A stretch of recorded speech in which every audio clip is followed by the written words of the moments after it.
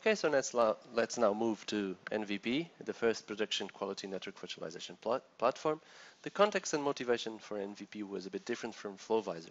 So it started like, as I started in the beginning of this lecture, with the problem that we know that server virtualization has become the dominant approach for managing computational infrastructures. That's cloud computing, enabled cloud computing. And what is lacking to achieve full virtualization, of course, virtualizing the network. That's why this is the topic that we're discussing today. So the question is, what network aspects are important to virtualize? Network topology, we've seen that FlowVisor achieves sort of network topology, but the goal is that different workloads require different topologies.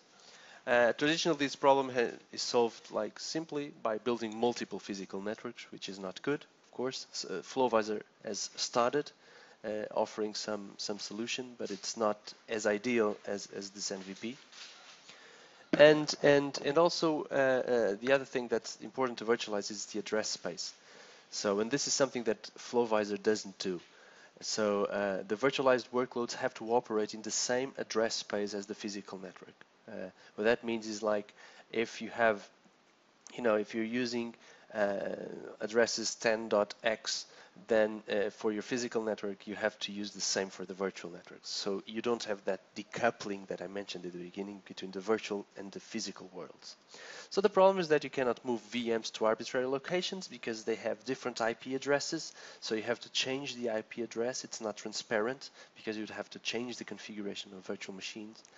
You cannot change the addressing type. It's like if you have the network with IPv4, then VMs have to be IPv4, and this is obviously a problem. It doesn't really offer full network virtualization.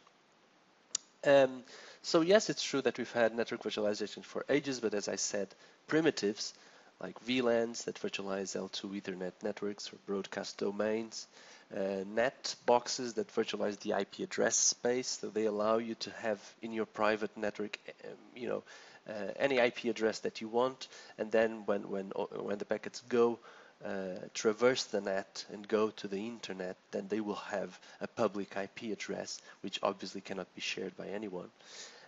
So it has limitations, not full virtualization.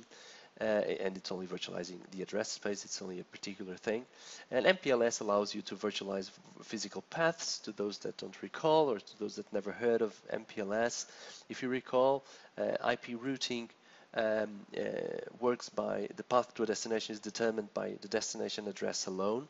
So if you have this situation here where these routers R6 and R6 and R5 are sending packets towards A, they will have to follow that same route, that same path, because it's destination based. With MPLS you have more flexibility.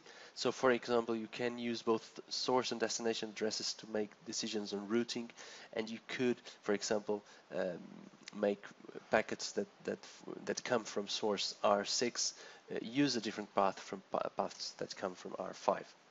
So this allows virtualization of physical paths, but only of physical paths, nothing else. So these three things are primitives that one could use to offer a global, a full network virtualization, but it still wouldn't be enough. Okay. The main problem of these solutions is that, for example, VLANs and even the others, they don't scale well. More importantly, they're all point solutions. They require box-by-box configuration, so they don't offer global unifying abstractions. And in one word, they do not fully decouple the virtual network from the physical network or the substrate network. NVP changes this. It's a complete network virtualization solution that allows the creation of virtual networks, each with independent addresses, so you can use whatever IP address or Ethernet address that you want. You can define your topology, you can build your virtual topology the way you want, and you can use any service model, so you can use your VLANs or other types of services independently from any other tenant, all over the same substrate or physical network.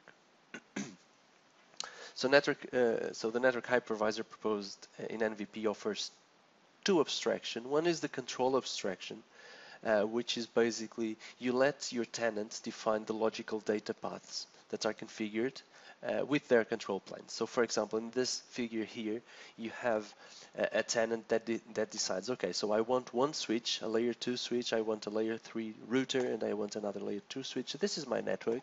I have, like, this control plane is basically the algorithms that make this learning switch work. So that's a learning switch algorithm. This could be like a sort of an Dijkstra-based algorithm, like OSPF-based algorithm for the IP router, and you would have in here another learning switch, another Ethernet learning switch here. So basically, the tenants can define these logical data paths. So these are only logical, and they can configure their data paths at will, right? Insert the flow rules that they want in their virtual switches or their virtual network nodes to build a logical data path. So this is a logical data path, which is basically, we can also call it a logical network. So it's just a set of logical network elements. How are these defined? So basically they are defined as a pipeline of tables, right? So you have all of these things, as we've learned in this course, all of these boxes, all networking boxes, what they are is that they match in table. You have a match action in a table, and so how is these logical data paths are really defined as a pipeline of these tables, okay? And the pipeline results in a forwarding decision. How are they implemented?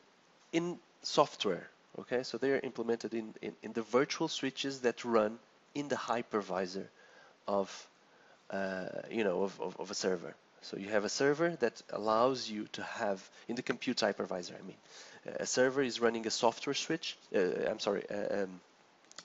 compute hypervisor like Xen, for example, runs a software switch, which can be Open vSwitch, which is the most common one, and all the logical data paths are implemented in the end hosts, okay? So they are implemented in these hypervisors. So this is an edge-based solution. Everything is done at the edge, okay? What's the advantage over a solution implemented in hardware? So in real hardware switches, ASIC switches. It's more flexible. You can match over arbitrary packet header fields. So basically, you have the flexibility of software. The second abstraction is the packet abstraction. So basically, the packets that are sent by the endpoints are given the same treatment in terms of switching, routing, ACL filtering, etc., as in the tenant's home network. So it's like, it's a complete full virtualization. Your packets will experience exactly the same as they would experience in a real network, but everything is done in their host switches. Okay, so it's like you can imagine that everything at the edge, at the hypervisor, the treatment given to packets is exactly the same as if it were a physical network, but it's everything is done mostly at the source, right? At the source hypervisor. The architecture of the network hypervisor, consists of basically you have these logical data paths which are translated into physical data paths for the software switch that runs in the hypervisor, in the source hypervisor. So that's, they use OVS, which is Open vSwitch here as the physical thing. So you have, this is the virtual NIC of the source of the virtual machine. The virtual machine starts sending packets. The packets go through the software switch, which is OVS, and then they are sent towards the network, okay? And they use tunneling, okay? So what happens when the logical data paths reach a forwarding decision? Well, the packet is basically, when the decision is taken, so after the logical data path, there is a decision that is made. The decision can be forward this packet here, or drop this packet, or whatever. But if you have to forward this packet somewhere, then the packet will be tunneled over the physical network. So you use tunnels to the host hypervisor, to the receiving host, to the destination, okay? You can use any encapsulation mechanisms for tunneling. Anything that allows basically encapsulating Ethernet frames inside IP packets, for example. So GRE, STT, I will mention briefly these next. Then the host hypervisor here will just decapsulate the packet and send it to the destination virtual machine. And what's interesting is that since everything is tunneled, so the physical network sees only ordinary IP traffic. So you don't have to touch the physical network. It's just your physical network that runs IP protocols. and you have network virtualization because everything is done at the edge. Everything is done in the hypervisors that run in the servers of your network. So you only have to touch the servers.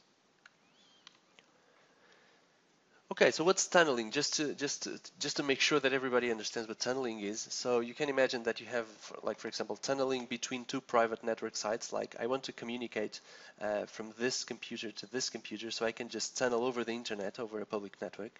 So the idea is that you set up a tunnel between these two routers, which are like the border routers of your network, and you send the packet via this. Of course, you cannot send the packet with source and IP addresses like this, with source and destination addresses like this, because this network 10.x doesn't exist really in the public network. It's something that's private to your network. So what you do is that you encapsulate. So you have this, usually you need a header for the type of encapsulation that you're doing. For example, in here I'm showing GRE, and then you have a delivery header, which is something that says, okay, so you're sending this packet that is tunneled in this tunnel, and the tunnel is between this router 2111 and this interface of this router 30111.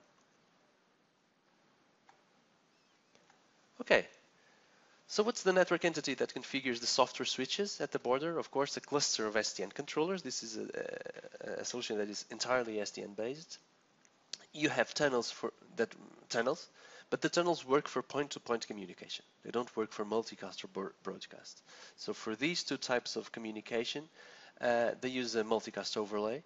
They add what they call service nodes that basically replicate the packets received. And how are the logical networks interconnected with physical networks? Because then these networks, they have to communicate with the internet, with the world, and they do this simply by using gateways, which is what usually you do when you want to communicate with the outside world. So the technique is similar, but in this case, it's by communicating between logical networks and the internet or other physical networks. So in the paper, the authors have described, have gone into the detail of 3 design challenges. The first was how to accelerate software switching. This is based on software switches. We have a problem that they may be slow, so they have these clever techniques to accelerate software switching. The second design challenge is how to compute all this forwarding state and disseminate it to the switches, avoiding inconsistencies. Finally, how to scale the controller cluster. And these are the 3 technical challenges that they address in the paper. So let's start with the first. So the logical data path implementation is, as I said, uses Open vSwitch to forward packets. So the NVP controller cluster, the SDN controller, configures the OVS remotely. And they use 2 protocols, OpenFlow that that inspects and modifies flow tables, and also OVSDB. OVSDB is a protocol that is used in parallel and is used to create and manage these tunnels, basically. The overlay tunnels, OpenFlow doesn't allow the setting up tunnels, so OVSDB is used for this purpose. Also to discover which VMs are hosted at a hypervisor, etc. So OVSDB is more of a configuration protocol, a management protocol, whereas OpenFlow allows you to change the control plane directly, like the flow tables. The logical pipeline is created by a clever technique that is basically you augment your logical flow table in OVS to include and match over also packets metadata. So it's not only the data that comes with the packets or with the packet headers, but you also increase, let's say, augment the packets header with metadata, something that doesn't go in the packet, but that is perceived, is used by Open vSwitch. And they use this to insert logical table identifiers. Then the idea is that NVP will modify each action to write the ID of the next logical flow table. Okay, so the thing is, so in OVS you may have, like, let's imagine that in OVS you only have one flow table, whereas the tenant, the logical network, has many flow tables. So basically they use this trick of adding an ID of the next logical flow table, so that you can use only like one single real flow table to map several logical flow tables. I hope this was clear. And this is what creates the logical pipeline. Of course, this is more complex than that, because in practice OVS also has multiple flow tables, but you can just think that the easiest way to think about this is that you're virtualizing the flow table. You have one single flow table in Open vSwitch, and then with this metadata, you insert these IDs so that you can basically match several times in the same flow table. Let me return here. This is only a simple way to explain this. It's not exactly like this, but I think this gives an idea of the concept. Okay. So one problem is forwarding performance. So this is one of the first problems that I mentioned before. Because traditional physical switches, they classify packets using TCAMs, and they're very fast, so they can achieve gigabits of speed, like 10 gigabits per second. And in software switching, you cannot really do that. So you cannot do that with software switches. However, they use several techniques. They explore several techniques that allow them to have the same behavior as physical switches, which is very cool. They use, first of all, flow caching, which exploits traffic locality. So the idea is that all packets that belong to the same flow, say to one TCP connection, they traverse exactly the same set of flow entries. What this means is that the first packet of the flow will be sent from the kernel module to user space.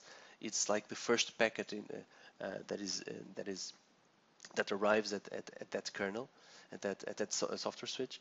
But then the user space installs exact match flows into the kernel, so future packets don't leave the kernel. This is, this allows the fact that you don't have to cross from kernel to user space, increases throughput significantly.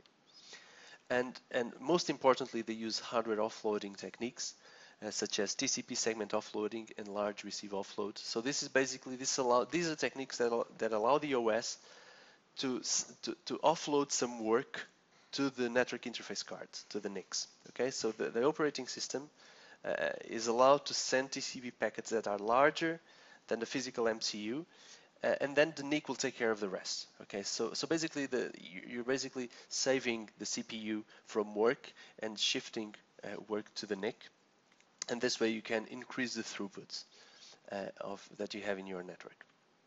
There is a problem, however, is that we are in a virtualized setting, and the physical Ethernet NICs, they don't support offloading in the presence of encapsulation, because you have tunnels here.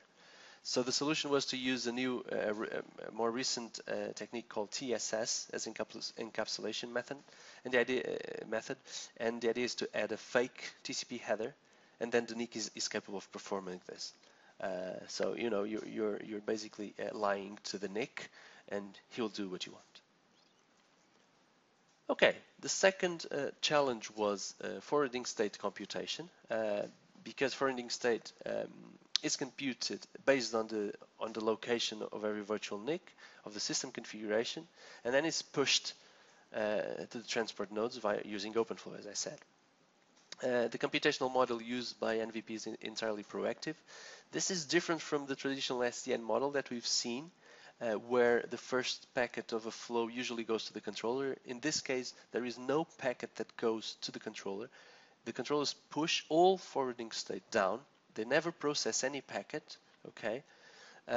So the main reason why they use this is that it simplifies the scaling of the controller cluster, because they will never receive packets from the data plane. So this simplifies scaling, and also helps in failure isolation. There is a problem, and that's a problem that I solved with the introduction of a new programming language. So basically, if they would have to compute everything from an entire data center every time there is a change, that would be very inefficient. So they perform incremental computation, which is very hard to code and to test. And so they've developed a domain-specific language, nlog, of the declarative type, that basically facilitates the implementation by separating the specification of the logic from the implementation. Finally, third challenge, what techniques are used to scale computation? So basically they divide the controllers into a two-layer hierarchy between physical controllers and logical controllers, and by separating concerns they enable more parallelization. Okay, and that's good to achieve scale. and to guarantee high availability. They have hot standbys at both layers, so they replicate basically SDN controllers. In terms of evaluation, so they've simulated bringing an entire system back online after a major data center disaster.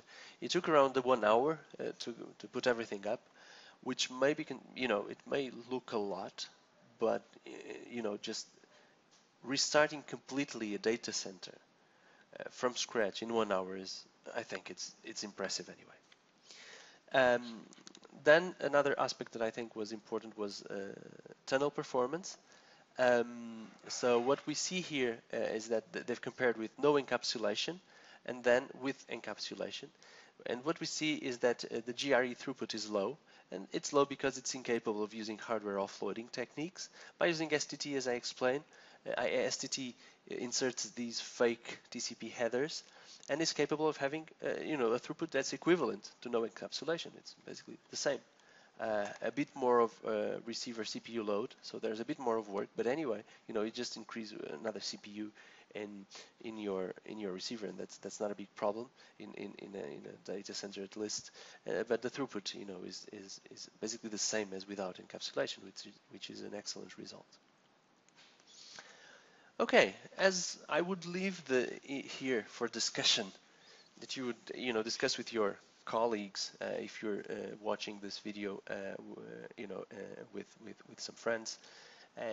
What are, in your opinion, the seeds of the success of NVP? I would leave that for you to discuss. Anyway, I'll leave some pointers here. One I think is like an interesting thing was that the logical networks, they look exactly like current network configurations. So, what they say in the paper is that we know that current networks have many flaws, but, they're a large installed base. People know how to use them, and usually the users want to use the same networks as they are used to. They're used to their physical networks. If they move to the virtual world, they want things to look the same, even if the physical world was not that good. At least we know the bads of it. Let's say. Interestingly, like I have. One of the projects that I'm proposing for next year is on programmable virtual networks. So it's basically not making logical networks look exactly the same. I want the users of the future to be able to program their networks and not use just the protocols that we have today. Another point that I think was important was the analog programming language, which really has eased development, and of course software switching was important because it allowed the amount of flexibility that I needed to build the solution. Certainly software enables much faster innovation. Of course it has the problem of performance, but the nice thing is that they've used techniques like offloading techniques, etc., that allowed their system to have a performance similar to hardware-based solutions. So that was very clever from them and very, very good overall. Finally, I think that without centralization of control, it would have been impossible to build NVP. So having this centralized global view was the thing that enabled a full decoupling of the virtual network from the substrate or the physical network. Okay, and this ends this lecture. I hope you've enjoyed. I hope you've enjoyed it, and if you have questions, then we can discuss using the forum. Bye bye for now.